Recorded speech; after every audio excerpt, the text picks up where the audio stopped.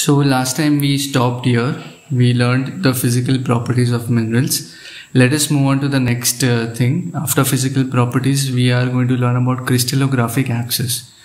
Now, what is this? They are imaginary lines passing through the center of the mineral. This is just for a representation purpose. This is a random mineral that I have chosen because it almost resembles to what we are learning basically. So let us say that these are the edges of that mineral, and from center I pass from one edge to the other edge. I just join the line and it obviously will go from the center of the mineral. I will name this as A1 minus and A1 plus. Okay, means the right side we have your three axes X, Y and Z. To the right of X is positive, left of X is negative, above top this is positive, downwards is negative. I will write here positive and this one would be negative. Towards observer, when it comes in the Z, it is positive, and when it goes away from observer, it is negative for Z axis. Okay, so here we have same line. In the X direction, I have named it as A1 minus and A1 plus. In the Z direction, I will name it towards observer plus A2 plus A2 minus, and in the Y direction I will name it as A3 plus and A3 minus. Okay, now if all three lines are of equal length, then the naming is done with the same alphabet. So you would be thinking that why did I name them all A? It just shows that all these three axes which I have drawn all are of same length. If had this any one of the axes was of different length, I would name it as B or C or whatever. Okay, the positive for X axis is on right, on Y it is upwards, and on Z it is towards the observer. This system in which all the three axes are of equal length is called as isometric system. Iso means same. Okay, isometric system, all lengths equal and at right angle to each other. Important. Okay, three axis system. Second, in this you can just see that one of the axes is not going to be of same length. Let us see how the naming would be done. A1 minus A1 plus, A2 plus A2 minus in the Z axis and X axis. In the Y axis it will be B plus B minus. You can write it as B1 B plus B1 minus, not a problem. The naming the naming rule should not change. If one of the lines is of not equal length, then the alphabet is changed. Such system in which two axes are of equal length and one axis is unequal is called as tetragonal system, and all the axes should be right angled to each other. Again, only for representation purpose. Here we have A minus A plus, B minus B plus and C minus C plus. So all the three axes are of different length, but they are right angled to each other. Okay, so such a system where all the three axes are of different length is called as orthorhombic system, and all axes unequal but are right angled to each other. Moving on to the next one. Here we have A1 minus A1 plus, A2 minus A2 plus. Now see, we are not following our normal Cartesian coordinates or XYZ axis. We are basically inclining that. So we are in the inclined axis now. A2 minus A2 plus, A3 minus A3 plus. So how many axes we have drawn? 1, 2, 3. Okay, and this is the fourth one, B plus, B plus, and sorry, this should be B minus here. That's a mistake.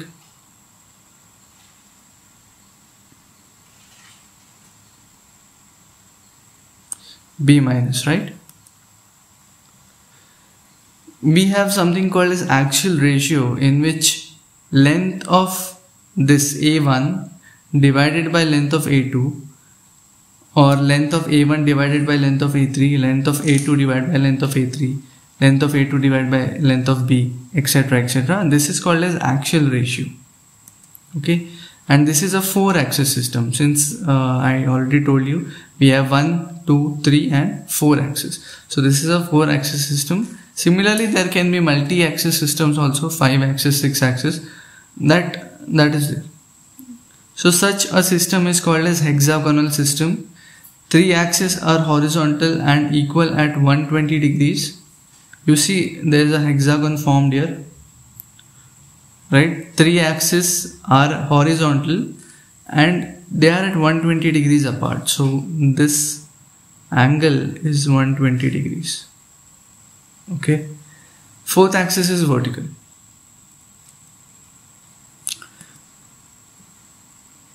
This crystallographic axis, you can see A minus A plus, B minus B plus, and the third one C minus C plus. But this third one is not at 90 degrees. If you see in all previous cases when we saw our crystallographic axis, they were at 90 degrees to each other, except for the hexagonal system in which it was at 120 degrees. But here it's a 3-axis system in which only one of the axis is always inclined with respect to other 2 axes. So if you see A and B, they are at 90 degrees to each other. But the C axis is inclined to both of them.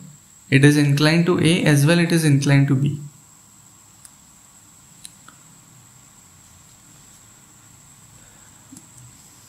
Such a system is called as monoclinic system, in which mono means one and this CLIN, clin. Clin generally means that, just a minute.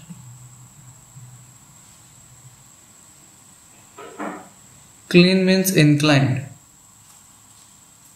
Okay, from this it has come, clin. In this system we have 1 axis, 2nd and 3rd, and all 3 axes are inclined with respect to each other, if you see in this. So such a system is called as triclinic system, in which mostly axes are unequal in length and all of them are inclined to each other. So tri means 3 and this clin means inclined. We move on to our next topic after crystallographic axis, which is called as formation and descriptive study of minerals, which is rock forming minerals. So there are primarily 3 categories. First is silicate group, second is oxide group, and third is carbonate group. Out of which silicate group is of more importance. We will learn this in detail. Silicate group in itself has few subcategories. First is Felspar, Pyroxene, Amphibole and Mica. These are the examples. In Felspar we have autoclase, microcline, albite, anorthite, and in Pyroxene we have enstatite, hypersthene, diaspide, augite. In Amphibole we have anthophyllite, tremolite, actinolite, hornblende. In Mica we have muscovite and biotite. In oxide group, we have not limited to these. I have just for the sake of mentioning here, I mentioned the 3 examples, but there are multiple examples you can find in the book. The book that you should be referring for geology would be Parveen Singh. So we have here quartz, corundum, spinel. In carbonate group we have calcite, dolomite and magnesite. Let us study the structures of these, how they are formed basically. So for that we will have to first study silicate group and the atomic structure of silicate group. We have a silica. This is the atomic structure. One silica atom is there, Si4+, and to suffice this 4+, we need 4 more atoms, and those are of oxygen. So oxygen, oxygen, oxygen, here we have 4. Okay, if I join them, I will get a structure something like this. This structure is named as tetrahedron. Okay, and when you see it from the top view, it will look something like this, where this I will just number them 1, 2, 3, and let's say this is 4th. So this is 1, 2, 3, and this is that 4th atom which is coinciding with the silica when it is seen from the top. This is called as silicon oxygen tetrahedron, or SiO4 minus unit. This is 1 unit of silicon oxygen tetrahedron, or SiO4 minus. What is called as double tetrahedron? When we have 2 such tetrahedrons with a common oxygen. See, there are 2 tetrahedrons here, but they both share a common oxygen, correct? This is called as a double tetrahedron. Okay. Now, normally I would have given you time to copy all these things. So what I would suggest is you just pause the video and copy these structures, because these diagrams are important. After double tetrahedron, we have something called a single dimension single chain structure. So we have here one SiO4 unit. Now we can recognize this as a SiO4 unit. We have another SiO4 unit. Let me just twist this, rotate this, and let me just slide this. So what it is forming is a double tetrahedron. Basically it is forming a double tetrahedron, but it is in the form of chain. So when I attach this with one more tetrahedron and again, it forms a chain. This is called as single dimension single chain, and the example for this is Pyroxene group. Under Silicate group we studied multiple, right? Felspar, Pyroxene, Mica, etc. So this structure is generally a characteristic of Pyroxene group. Next, we have a single dimension single chain. Let us take one more single dimension single chain. Let us join them. This is what we get, single dimension double chain. And the example for this is Amphibole group. Okay. Third one, double dimension double chain. So we have here single dimension double chain. Let us take one more single dimension double chain and join them. We get something called as double dimension double chain, or it is also called as sheet structure. And the example of this is Mica group. Alright. Now we will be studying the characteristics of Felspar group. And this is the last topic of this particular module, basically the Felspar group. No, not the Felspar group, but after we study all the groups in detail, that would be the final topic of that module. The Felspar group, right. So I have just differentiated it into various characteristics. The first one is chemical composition, atomic structure, what would be the crystallization for this, and what would be the classification. Chemical composition is XY4O8, where X is either sodium, potassium, calcium, barium, something like that, and Y would be Al suffix A, Si suffix B, where this aluminium and silicon basically, and this A and B, A plus B should always be equal to 4. Okay, so the chemical composition is something like, you can either take any one of this here, let's say Na, I will just, for an example, Na, Al1, Si3, O8. So this will be a general structure, general chemical composition of this particular group. So yeah. Again here Ca, Al2, Si2, O8, something like this. Then atomic structure will be 3-dimensional SiO4 tetrahedron. You see that the last that we saw previously was double dimension double chain, correct? It was a 2D structure. how many structures did we see? First we saw a single tetrahedron unit, then we saw a double tetrahedron unit, then we saw a single dimension single chain, single dimension double chain, double dimension double chain, correct? But this is three-dimensional. When we have double dimension double chain structure in 3D, that will form a three-dimensional structure, and that is your atomic structure for Felspar group. So obviously I could not show that in the diagram, that is why we did not study it separately. Crystallization is in monoclinic, that is what is the crystallographic axis for this. It is either in the monoclinic or in triclinic.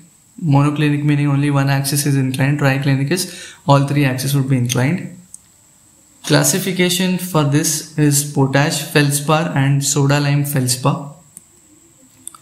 Potash Felspar is orthoclase, sanidine, microline, just few examples. Soda lime Felspar would be albite, labradorite, oligoclase, etc. Okay. Next we move on to the pyroxene group. Again same classification.